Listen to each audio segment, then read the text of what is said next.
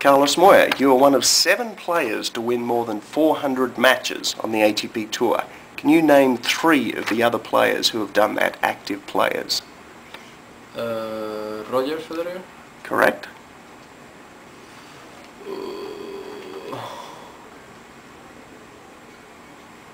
Tommy Haas. Correct.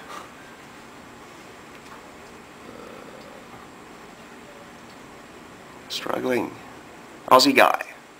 Little fighter. Marat. Marat is not. No. The others were... Wait.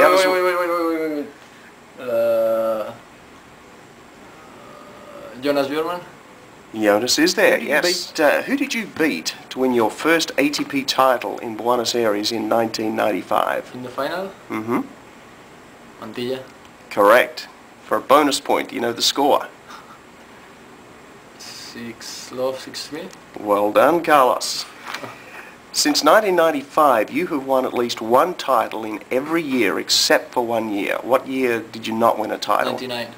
Well done. What was Rafa's clay court winning streak before losing to Federer in the Hamburg final in 2007? I'll give you some options. 70 matches, 81 matches, 93 matches. He broke the record at the French. It was 60 something, so then he won. How many you say? 70, 81 or 93? 81. Correct. Oh. Who did Gaston Gaudio beat in the 2004 Roland Garros final? Korea. Correct. How many consecutive US Open finals did Ivan Lendl reach? 5, 6 or 8? US Open.